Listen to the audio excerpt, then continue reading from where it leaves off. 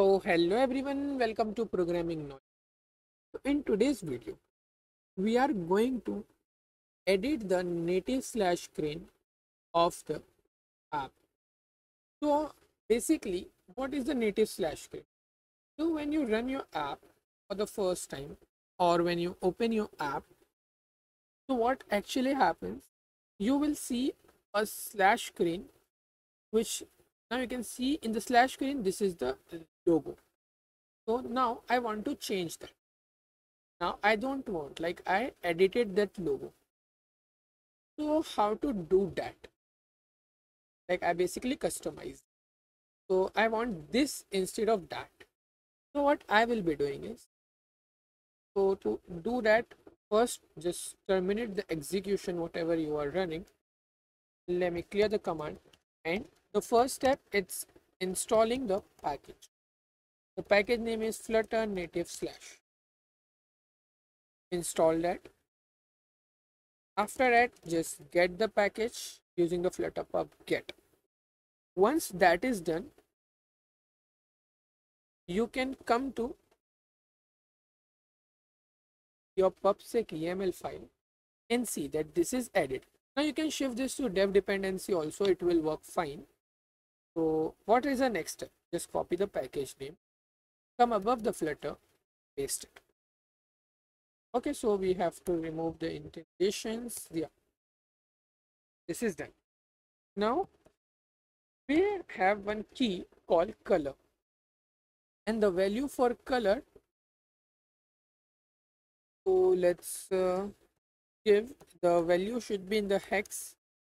So I want the app color to be in red. Let's just give ff00. Then we need another thing. After this is color, and we also have color underscore dark.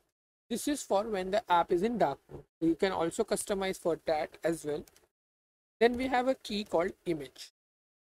So in the image we have this logos. Just take this using images. The path, basically the path will be here, .png.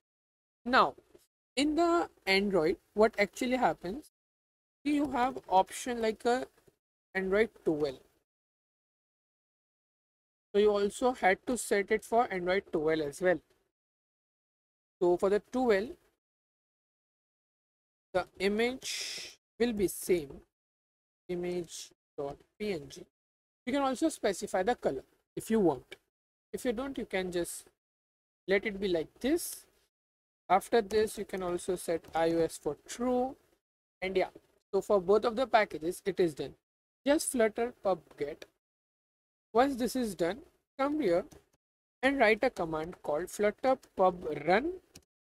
Then copy paste the package name which we copied earlier. Then just use colon and create.